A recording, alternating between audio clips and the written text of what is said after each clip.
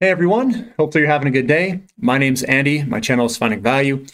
If you like making money, subscribe to the channel. Appreciate you guys subscribing who have subscribed. Thank you. Join our community if you haven't, and let's ride this commodity bull market up together. I give you guys a lot of different information. I'm trying to look at everything from multiple perspectives. I just started looking at some of the Elliott wave things to see how that aligns with some of our investments. I do ratio analysis, which tells us what's cheap, asset versus asset. And then we look at market balances to see when deficits are coming in the future. Today, I'm going to talk about uranium. Uranium is flat out one of the best opportunities I've ever seen for a multitude of reasons. Those reasons could be it's a high energy return on energy invested material. It does not emit carbon. It is a cheap energy source.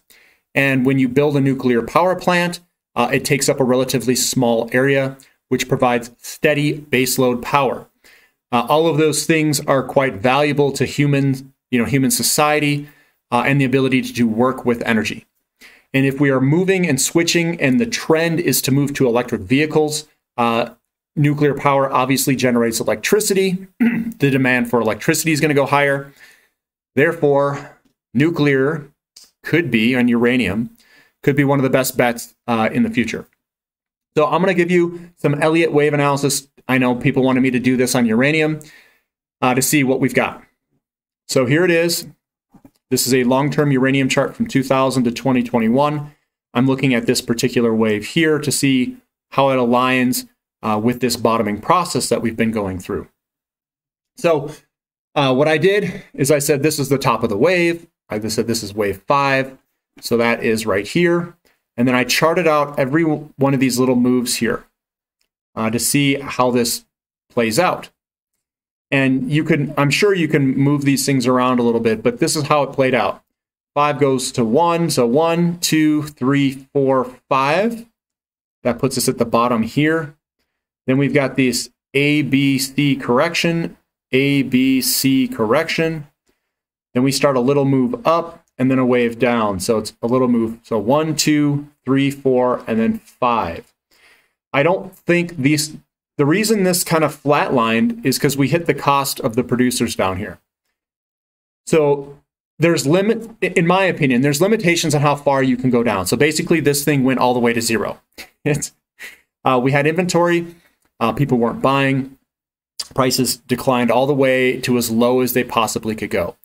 And right now, we are sitting on the cost of the producers. We're below the high-cost producers. We're kind of sitting where the mid-cost to lower producers are right now. What that means is that prices literally have to go up. I don't see there's any possible way that you could have prices go down and be sustained lower for another decade or two. I don't see it. Now, on the right-hand side here, I have a ratio analysis. I can zoom in a little bit and show you what we've got. So this is ratio analysis here. This goes all the way back to 1970. And what it is, it's the price of uranium versus gold. It's how many pounds of uranium can 1 ounce of gold purchase. And we're going through history, and we're at anomaly up here. We're actually at 60. We're above this line up here, but I wanted to make sure it was on the paper. So we're off this paper right now. This thing goes to 2013, 2021. We're at 62 pounds uranium to 1 ounce gold. Now, what this suggests is that we should be looking at uranium investments right now. That's what it suggests. And let me pop back in here. Now, gold is a moving target. If gold takes off, if it moves, if we get inflation and that thing goes to account for that inflation, uranium is going to get pulled up with it, because uranium has an inflation component and a supply-demand component in the price itself. So the one thing I wanted to look at is the uranium to gold price, because that is our inflation component. So we've got that. Check. Uranium has never been this cheap. It is an anomaly. So on an inflation-adjusted basis, uranium is flat out dirt cheap. I mean, flat out dirt cheap. Never been this cheap in the history that we've been tracking it. Now, I said there was 2 components. The one component is its relationship to gold, which is the inflation component. And then the second component is the supply-demand balance. That's what drives prices, are those two things. Let's go over here and take a look at the supply balance here. So I'm going to scoot over here, and this is the supply and demand balance. I've got in here highlighted the 2021. That's somebody had done that where I got the chart. And what we're seeing is that we see this is the zero balance. So zero means that we have a balanced market. Think of it as zero being that you're producing as much as you exactly need. You're not adding to inventory and you're not pulling from inventory. Here is suggesting that we were pulling from inventory. Here we were adding to inventory.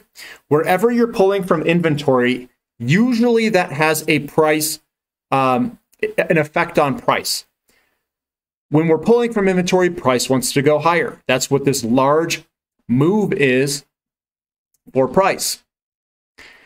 Now, when we're adding to inventory, and you can see the sharp contrast difference between 2007 and 2008, that the price wants to decline. This price here is declining, decline, decline.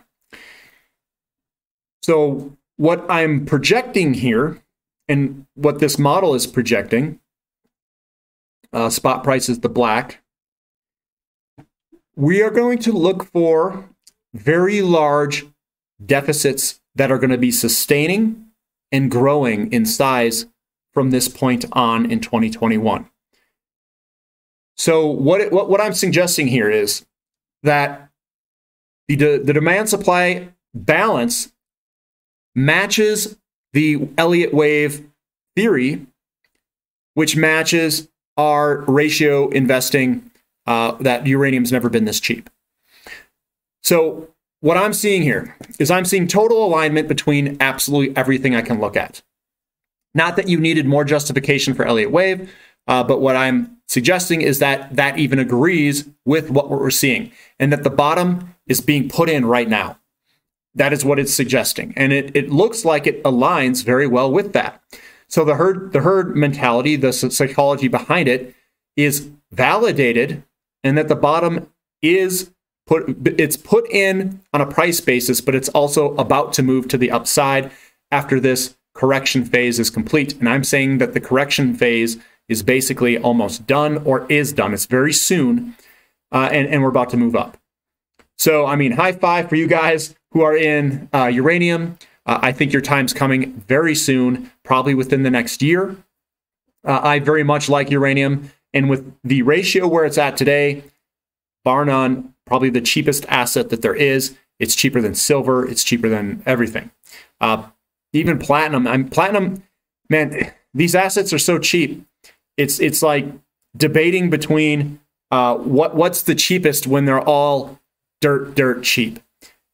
So I think uranium has one of the largest potentials to the upside because of the leverage.